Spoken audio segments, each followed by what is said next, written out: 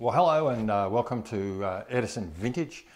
I'm Phil Greenwood, and today we start the work proper on the cottage here up in the hills north of Apollo Bay in the Otway Ranges. We're restoring a little cottage, making it habitable for Airbnb, bed and breakfast, that type of thing. So the first thing we've got to do in the cottage, and the thing we did last week, was just to realign some of the power so that we get some places to put in lighting. Wall lighting in this case, and we've also rearranged the power points so the GPOs are in a better spot to make use of the room a little bit better. Now today we've made a start. We are beginning to install the pine lining boards. Now these are a Regency groove type of lining board, and they will be going all over the pine or the ply walls. These have got a bit dirty and they're a bit hard to deal with, hard to paint, hard to sort out, so we've ignored those. And we're just going to cover over the top. So what we'll do today is start that job. It might take a couple of weeks, so I might be in a different shirt next week. But we'll show you how we go. We'll show you what we're doing, and hopefully this will be of use to you. Let's see. So as you can see, we've been busy putting up the lining boards. We've been working very hard trying to get this ready for some lighting to go in. We've wired up the points that they go in, and we're going to show you exactly how we install one of these, or two of these steampunk picture lights. Now they may not be the lights that stay on the wall indefinitely, but we thought we might take the opportunity to show you just how these install. They have a universal mount system that we use on all of our wall lights. So we'll go through the process and explain exactly how that works. Now you may not be able to do this yourself depending on which country you're in. We're in Australia, so we do need an electrician who's currently making a noise over there, getting ready. So we'll show you how that works, even though you may not be able to do it yourself. So this is the mount plate. Obviously it comes out of there. We're going to mount this now on the wall.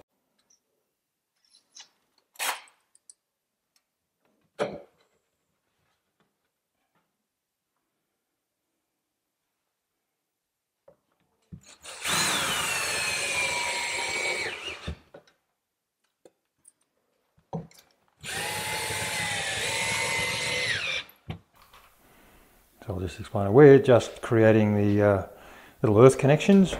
Now these earth connections have got to be attached to each removable part of the light, which is the main wall plate and also the mount plate. So that also needs to be earthed and wired into the earth, the building earth. So what we'll do is we'll pull the little screw that we provide, and we've put a little tab, what do you call it, a little that's it, a little crimped tab onto an earth cable to begin earthing the components. Now there's also an earth tab inside the wall plate. I've got a shadow there I can't bear, and we will need to connect to that as well.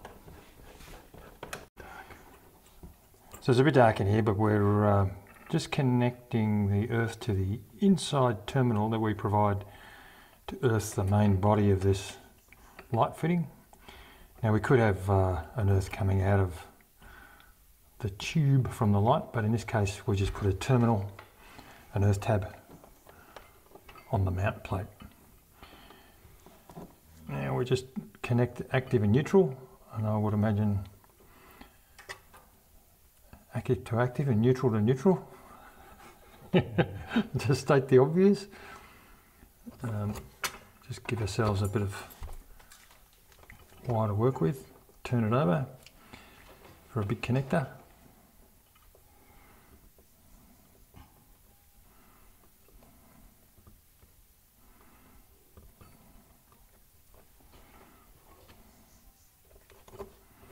Now again, depending on the country you're in, you will either be attempting this yourself or you will be forced by law to use an electrical contractor.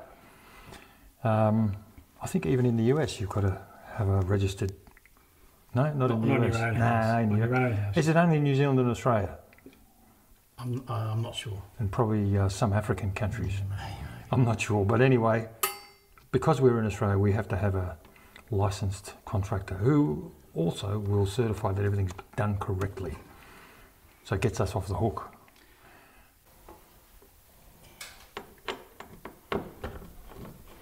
So 2 screws self-tappers into the wall plate will carry the weight of this light.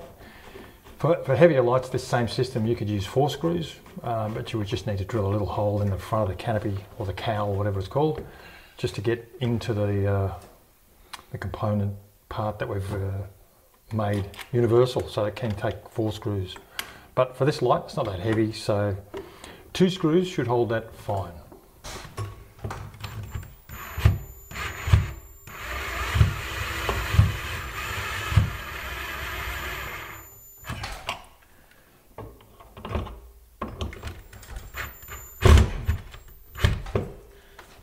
You get that? Solid as a rock. Yeah. So we're back here for another week doing some work on the little cottage, and as you can see, we've done a fair bit of the lining board. Now the reason we've used the lining board is because we've referenced the original cottage, or the original house, which has the ceilings lined in the same pattern. It also has in the old house, as you notice, some original or perhaps later fitted round Bakelite switches on wooden blocks. So we're going to recreate the wooden blocks and Bakelite switches in the cottage, and we're going to show you exactly how to fix those to the timber lining. So we're using these, they're plastic Bakelite colour, I think made by Clipsal. Now these are Australian compliant, so they're only to be used Australia and New Zealand. You might get away with it in other countries, but certainly not North America. Now, so the first thing we've got to do is pull it apart, and we've got to line up the fixing holes with where we're going to fix on the timber plate. So we will line this up perfectly centre to the timber block, and make a mark with a pencil. And then we drill out those 2 marks so that the screw that fixes the switch can go all the way through this timber block and into the lining board. So these just go straight through. Just push it a bit harder. Sharp me drills.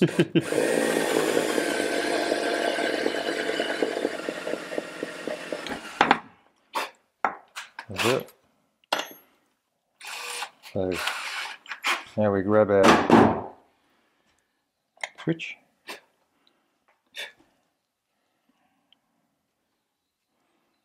and we work out which is top of the switch and which is the bottom of the switch. Now we are wiring up a 2-way switch to go up and down the stairs. Not here, we know. Oh, not here we're not. We're just wiring up a single. We're putting it in there. So we've got our 2 switch wires sticking out the wall. Now for Australia and New Zealand, there's no junction box behind this, as there is in North America. How we've lived for 150 odd years without junction boxes, I'll never know, but there you have it. So we connect up the switch wires, and make sure they're incorrect.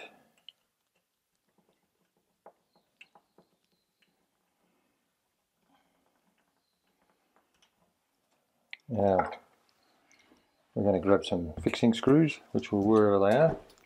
I'm going to get on the other side so I can see you. Not just.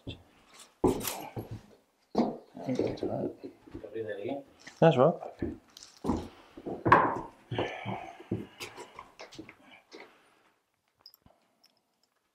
So we've got our fixing screws here, and they're going to go all the way through the mounting block and then fix to the timber lining boards. Now if you've got plaster sheet that you're using these for, you will need little red or blue or whatever these little, I can't see where I am, these little toggler things which will go in behind the plaster. But for us, because we're into lining board, we can screw directly into the lining board.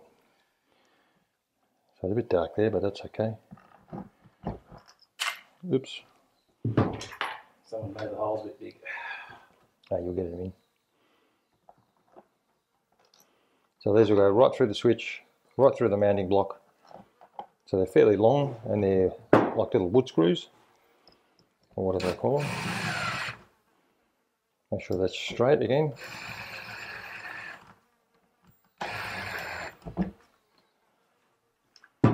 And just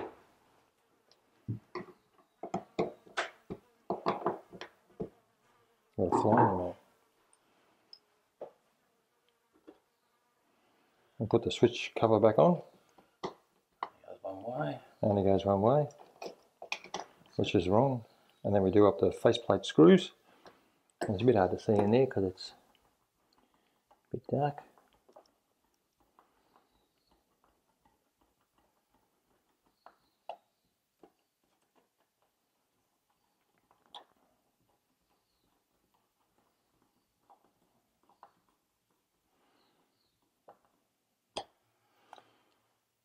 So there we have it. That looks like it works. And it's right in the center. Oops, right in the center, which is perfect. Brilliant. So as you can see, we're almost finished this the lining board part of this cottage. We've installed a few wall lights. So we've got a couple of different varieties of colours and globes and shades. And we'll go through that in the next video. So make sure, if you like the video, you subscribe, thumbs up and all that sort of stuff. If you want to see the next one, tune in. It'll be in a couple of weeks because we've got a little bit of painting to do and a few other things. But for now, we'll call this video ended. And so we'll see you again in a couple of weeks. Bye.